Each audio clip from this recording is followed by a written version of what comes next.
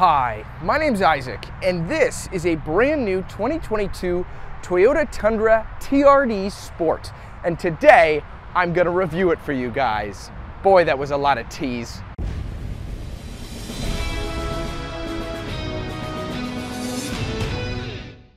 Before we begin, I want to thank Koch 33 Toyota for allowing me to review this vehicle. For all your Toyota needs, you can visit Koch 33 in Easton, Pennsylvania, right off of Route 33, or at their website, koch33toyota.com. Starting out up front on the new Tundra, you'll have full LED headlights, incandescent turn signals on this particular trim, and these very cleverly integrated vents. Now, these are actually functional on both sides by the headlights, and that allows for more air intake, of course, in addition to the massive grille that this thing has. I've joked in the past how this looks like a largemouth bass, just like, ugh!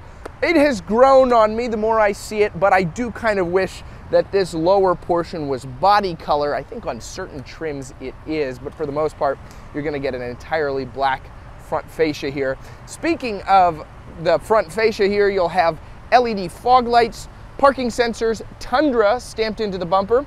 Then you'll have your sensor for the Toyota Safety Sense, so that's your lane departure warning, your radar guided cruise control, stuff like that. Then you'll have a camera for the 360-degree camera system, and TRD is etched into the plastic a little bit higher on the grille up here.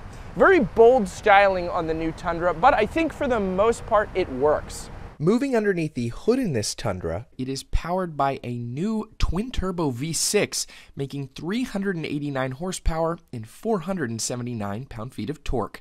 That's paired to a 10-speed automatic transmission. There will be a more powerful iForce Max V6 coming out later in 2022. Moving to the profile of the new Tundra, starting here with the wheels and tires, you'll have 265 60R tires wrapped around these gorgeous gloss black TRD wheels. They're 20 inches. I think they look fantastic on this truck. I know there's been a lot of complaints about, oh, well, the wheels are too big on trucks nowadays, but this is the sport appearance package, so I can forgive them in that element. I think it looks particularly sleek.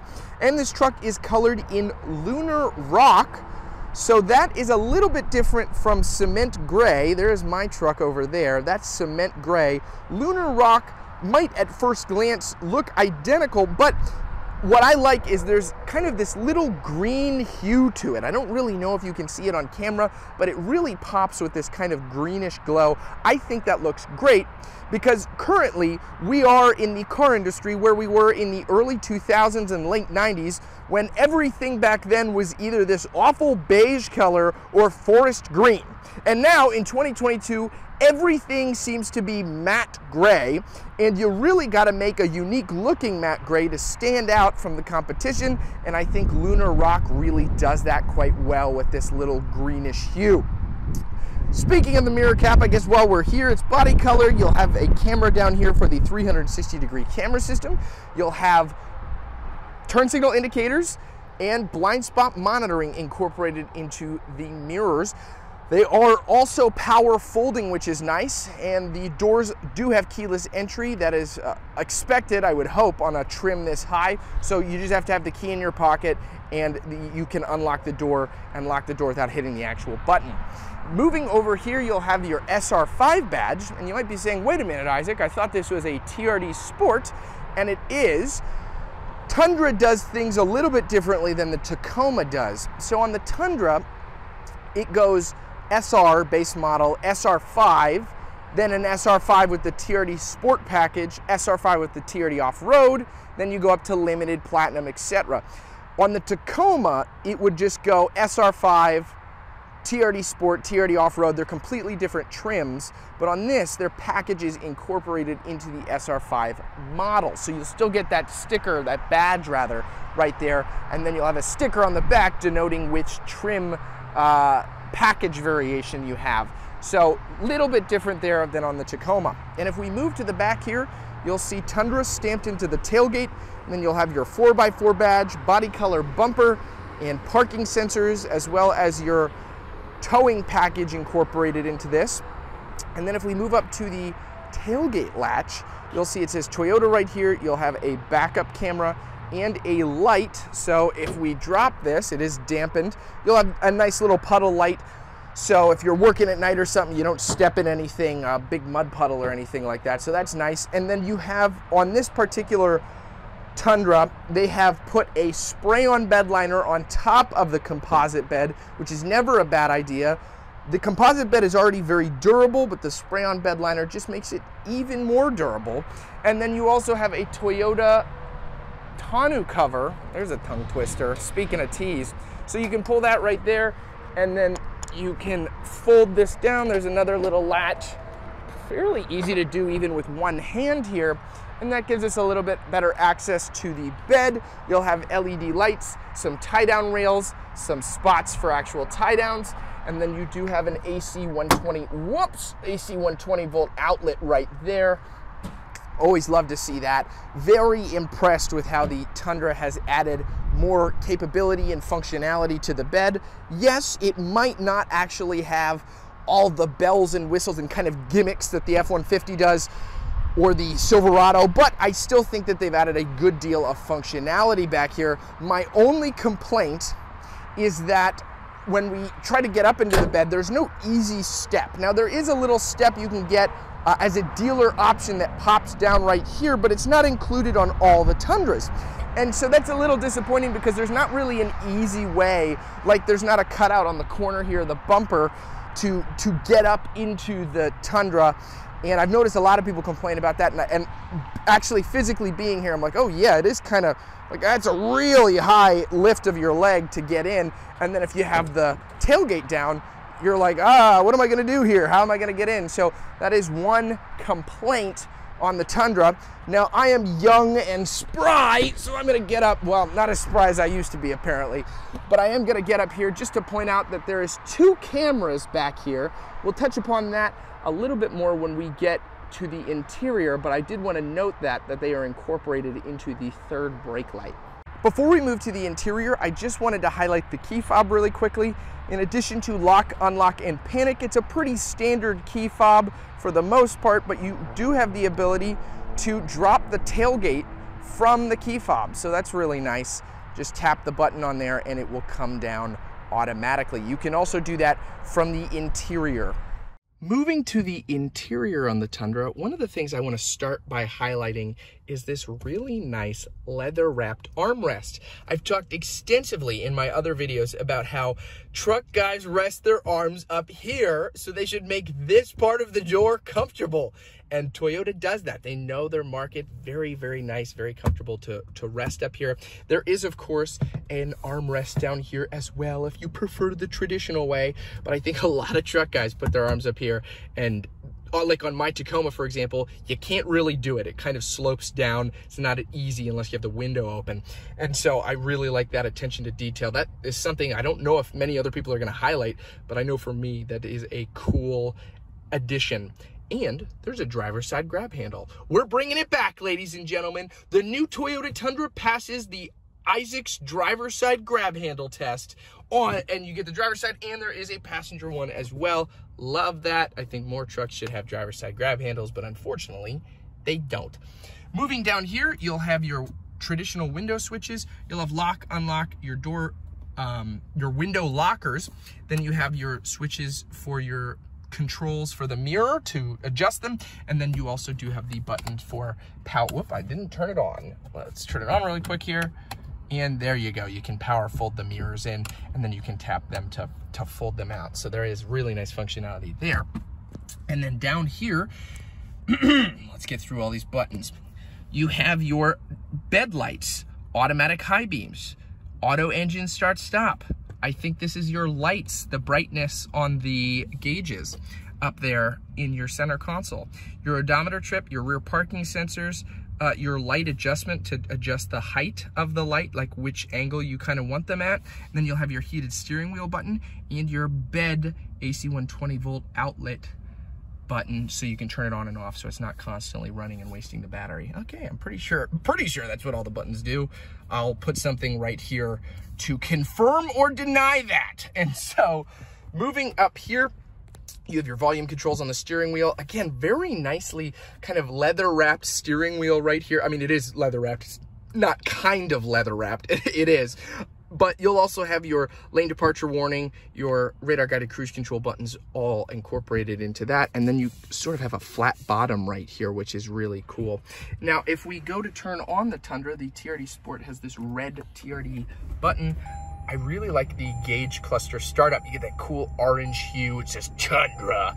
And you'll have a small gauge cluster screen right here. Pretty much tells you everything you need to know on the truck. There is, of course, a larger option. Then you have two traditional gauges right here for your tach and your speedometer, and it gives you all your other traditional readouts on here. The small screen is controlled by the steering wheel buttons as per usual, and you know, standard digital speedometer, average fuel economy, which is apparently not very good, but this is a brand new truck, so we can forgive that. It hasn't really been out on the road, if I'm not mistaken. Now, if we move over here to the absolutely massive infotainment system screen, I mean, it is so cool. My one downside is it is very confusing to just use. Like, if I don't want to set up an account, you have to jump some hoops to get to this screen. Now, it's not actually flickering. I don't know if I can get it to not do that. It's not actually flickering. That would be super annoying and really dangerous because that would distract the driver. That's just the refresh rate of my camera compared to the refresh rate of this screen. So I don't know if we can get it to an angle that it's not doing that, but I promise you it does not flicker like that. There you go. See, doesn't actually flicker like that in real life. But you'll have Apple CarPlay, Android Auto incorporated into this, pretty standard stuff. Navigation, of course, and Bluetooth as well. Very spiffy screen, very quick between different clicks and stuff. This is a huge upgrade from Toyota's last system, which honestly was pretty laggy, and so it's cool to see that they've really upgraded this system quite well, and they've paid attention to that. Then down here, you'll have a traditional volume control, which I love. Always love to have the big meaty volume control, even though for the most part I actually changed the volume on the steering wheel. I use those controls. I always appreciate having a dial as an option. You'll have your climate controls right here, heated seats as well. It's dual zone in the TRD Sport, which is nice to see. And you do have a digital readout little screen right here, and these just really cool firm buttons. They really feel solid, like you're not gonna break them by pushing on them, and they're probably very easy to use with gloves on. So if you're using this truck for work, you can definitely do that. Down here, you'll have your trailering assist, your traction control off, your hazards, and your camera view. If we click this camera view button right here, it's going to give us a 360-degree surround view of the truck, which I think is really neat. And then you can pause it wherever you'd like and unpause it, kind of give you a better idea, especially when you're parking, of what your surroundings look like. Now, if we switch this thing into reverse really quick, we also have a top-down 360-degree camera, which is really good as well. And, oh man, you're really just gonna fight me on this screen thing. There we go, it's a little bit better. No! Anyway, you'll have a main backup camera right here. You can turn the wheel, and that's gonna turn the lines on the screen. And then moving back and forth, it'll actually, like if I put this into reverse right here and we back up a little bit, you can see the screen does move on the top view right there. And then you do have a bunch of different camera angles that you can get to from here. You do have a bed camera. That was one of the cameras that I mentioned at the top right there. Always cool to see a bed camera. So if you don't have a tonneau on and you want to just see what you have in the bed, you have the ability to do that very simply from the cab. You don't have to look back. So I really like that feature. The other camera that was at the top there that I'd like to touch upon really quick is right here. So it's the traditional mirror that you can switch between a regular mirror, ooh, here I am, and then a rear view camera. So if you have people in the back seat, let's say for example, they're taking up your view, like my hand is, look at how distracting that is. You can just flick that and it's gonna give you the camera view for easier visibility out of the rear. Love this. It's crazy to me that I've been reviewing cars for so long that I think when I started, one of the only vehicles to have this was maybe the GMC Sierra and like a Land Rover Defender. And now this is becoming much more widely adopted in the truck world and in most SUVs and sedans. So I'm loving this as a feature. I think it's fantastic. So really, really appreciate that as a functionality. Another thing I really appreciate, which only Tundra does and makes them a cut above the rest in my opinion, is if we go up here, you can see there is a rear window button, but you're like, wait, Isaac, there's no rear window. Oh, yes, there is. The entire thing folds down, which is amazing. I love that. You just pull that up and the entire thing comes up. Now, most vehicles, like the Tacoma behind us, as we can see right there, has a small center rear window that will fold out, which I love. I love it on my Tacoma. I think it's great. I mean, I love my truck, you know? But the ability to actually lower the entire full window, oh my, unmatched. I think it's fantastic. Absolutely love that feature. It might be my favorite feature in the truck industry, and it's so simple, and it's been on Toyota Tundras for years. Over here, you'll have a TRD shifter, and then you'll have your electronic parking brake right there. Tons of storage right here, cup holders, and then you can actually open up this little cubby to access USB and USB-C and more storage, or you can lift the entire thing up to have easier access to that as well. And you'll have your 2-wheel drive and 4-wheel drive settings right here, and your different drive modes. So you can choose between, oh, let's get in there, sport, normal, and eco, it looks like on this guy. So you can choose between different modes, which is always a good usage. I think it's always nice to have an eco mode, especially on a truck this big. You definitely want something that's gonna hopefully save you a little tiny bit of fuel economy when you drive it. So always good to see. And then the last thing I wanted to touch upon is, well, actually a couple more things. So we have some storage right there, and it says Tundra stamped in there. You have your glove box down there. And I just really love these seats. This is the last thing I wanted to talk about. Love these seats, power adjusting. I love the texture. They're very comfortable, much more comfortable in my opinion than the previous Tundra. So I think they've really upgraded in that capacity. Moving to the back really quick, you can pull this. I'm gonna see if I can do this with one hand. And then, yes, I can. You can lift this up for some under the seat storage. Always love to see that.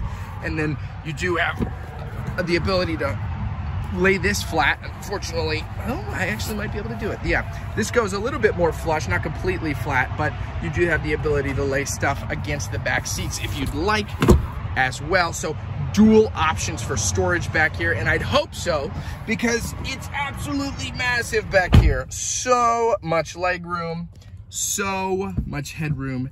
Definitely limousine quality legroom and headroom back here, and it is equally as comfortable back here as it is up front with the leather seats. You'll have a household outlet, some climate vents. I don't know why I struggled to say that. Climate vents, some storage, and cup holders. And then you'll also have even more cup holders in case you wanted 2 bottles of water here and 2 bottles of water right there, or perhaps a Dr. Pepper. All right, guys, that's gonna wrap up my review of this 2022 Toyota Tundra TRD Sport. Unfortunately, I cannot drive this particular truck because it was pre-sold already, but graciously, Koch allowed me to review the interior and do a walk around for you guys. So I hope this video really helped. Fear not, though, because I do have driving impressions on the new Tundra. I'll link that above, maybe like right there and below. So if you're interested in knowing how I feel the new Tundra drives, you can go watch that video. Spoiler alert, I think it drives quite well. And lastly, I'd like to close with some scripture. So I'd like to read Psalm 69, 29 through 31. I always like to close with some scripture in the hopes that I can point you towards reading the Bible or a relationship with Jesus, because he does want a relationship with you guys. And I figure he's blessed me with this opportunity to be able to review cars. So why not use it as an opportunity to hopefully point you guys towards him? So this particular section is talking about going through the ringer, essentially, is a modern terminology for it. Verse 29. But I am afflicted and in pain. Let your salvation, O God, set me on high. I will praise the name of God with a song. I will magnify him with thanksgiving. This will please the Lord more than an ox or bull with horns and hooves. So basically the author, King David right here, is talking about praising God even when we're going through it. Now, a lot of the time we could be mad at God for whatever we're going through. We say, why would you do this? Why would you allow this?